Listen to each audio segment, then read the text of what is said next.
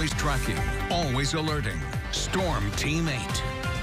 Rain is overspreading the area tonight, and it's going to continue for about 2 days here. So it's a long duration event.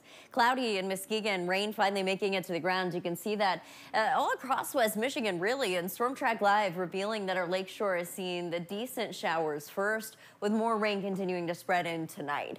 And it's not a solid wave of rain. Rather, we have a line and then a few breaks. So at times over the next 2 days, just expect intermittent showers as it progressively gets a little chillier and a little breezier too. Storm Track Live zooming in from Muskegon down to Grand Haven, Grand Rapids, Cutlerville. Plan on rain for the rest of this evening, and in general, rain chances are going to stay fairly high for the next several hours, overnight tonight, and then lasting through Tuesday. So what we're seeing now is basically what we're going to be receiving for the next couple of days. Temperatures dropping to 49 with the rain in Grand Rapids. That goes for Holland as well. Wind speeds have picked up to about 15 miles per hour. And some locations are seeing steady wind speeds of about 20. And overnight tonight, we're going to hear the wind ramp up. It's going to be pretty breezy for Tuesday. Excuse me. Satellite and radar showing that the snow is staying on the north side of Oshkosh into Green Bay. And we're not going to be seeing snow showers mix in to West Michigan until Tuesday night into Wednesday. That's when it looks like we might be able to see the cold air wrap in.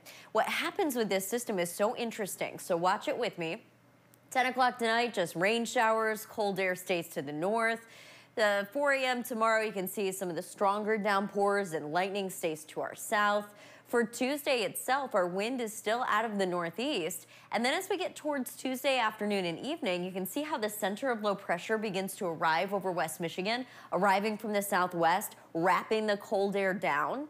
And that's not the strange part. The strange part is this area of low pressure starts cutting up through Tuesday into West Michigan, delivering heavy showers, but then it tracks backwards.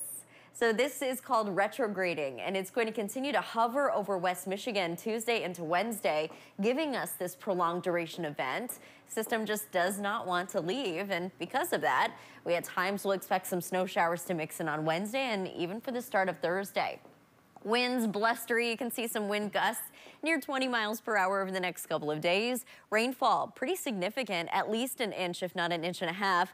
Yes, snow. You can see some snow chances here or there. Everyone is included. Not much accumulation, but snow nonetheless before some sunshine for the weekend. I know that this is spring break for many. It looks like this storm system just wanted to hang around West Michigan for spring break. Did not want to leave. Yeah, it didn't. It's a cool place to be, I guess. We just keep getting these little teases of warmer temps, I right? know, And it's like, and boom. then it just takes it right back away. Thanks, Ellen.